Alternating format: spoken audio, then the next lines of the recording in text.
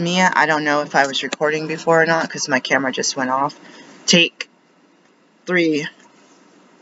I had just talked about the price of baskets at Kohl's having been like, I feel like $7.99 or $12.99 for one pretty small basket, and now I see them for $60 and $150 for 3 packs, 60 for one. And I said, what in the world? I have the Join Honey app and extension, and it will show me a price comparison.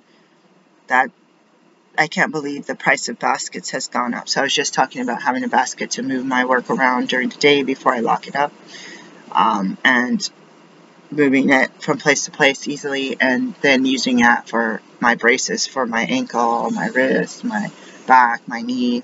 And so that's really annoying trying to do both because there's not enough room. And I was going to look and see if I could get this gift card from a survey company. They didn't have cash ones. And use that for my, So I feel really stuck for my break. Anyways, I should have got 2 baskets. Okay, let's just say I was going to buy another basket.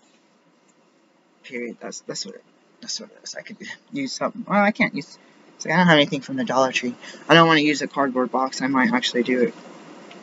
What do you do when you feel stuck? I have stuff to do. I have work to do. I have appointments today. I got to check to see if I'm going to be a patient anywhere today. I need to make an appointment for a blood draw.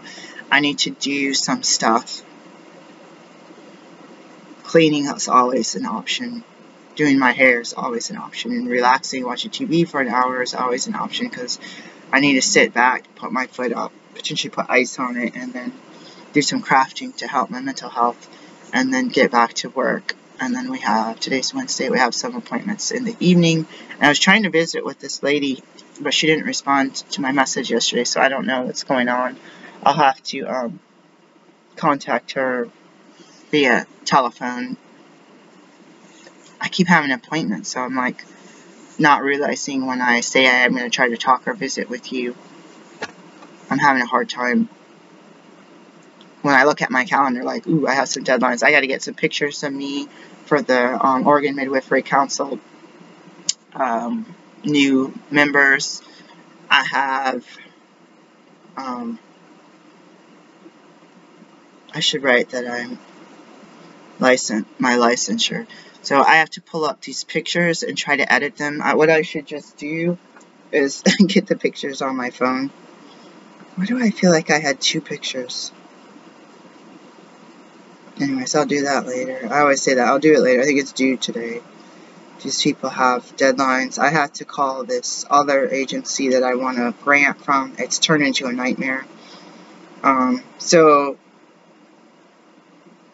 what I feel stuck in is I feel stuck. We were only supposed to be in this place temporarily for 6 months, and it's been almost 2 years. It's been about 1.5 years, if you want to really do the math. And I don't have any other options. And there's options, but I haven't got any leads. We haven't had a plan or discussion. What I think, let's get like prepper.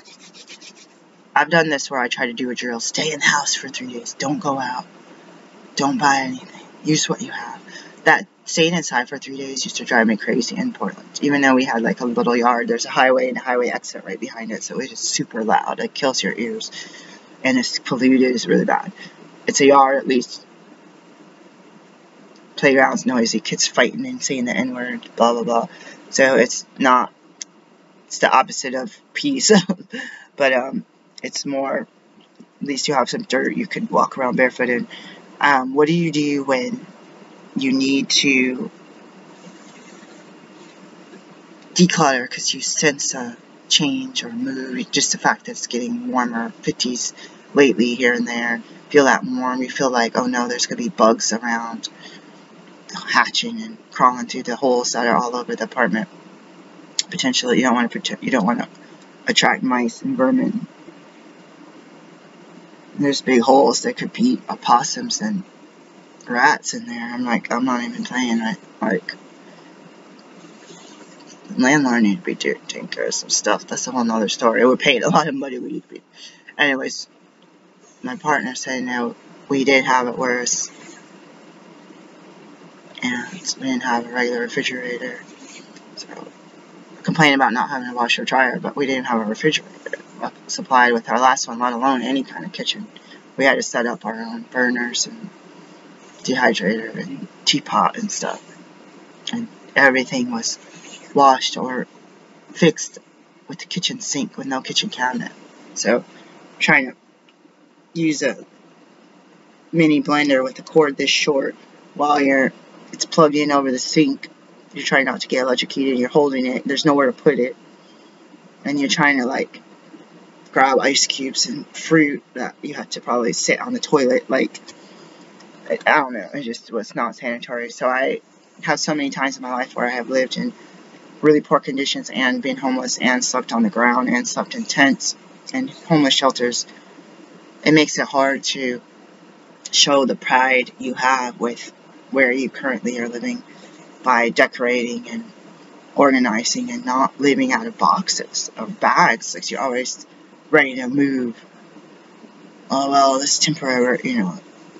Even I go to a hotel for 3 nights, I don't want to put stuff in the dresser. Like, I'm going to be going soon. And, like, I don't want to leave anything. Just keep it in the bag. Like, I wish I could spend that week or a month somewhere, I don't know, careful what you wish for, on purpose, and have a beach house or something where you do utilize the cabinets, the kitchen cabinets and the dressers, and put your shoes away in the hall closet and all that stuff, instead of just laying everything around. Like, oh, well, I'll be out of here in 60 hours. I don't want to have to deal with the stress. Of course, you never know what goes in the drawers. You're going to check the drawers anyway. It's always that fear that something's going to get left, or that I get too comfortable. It's probably the subconscious mind.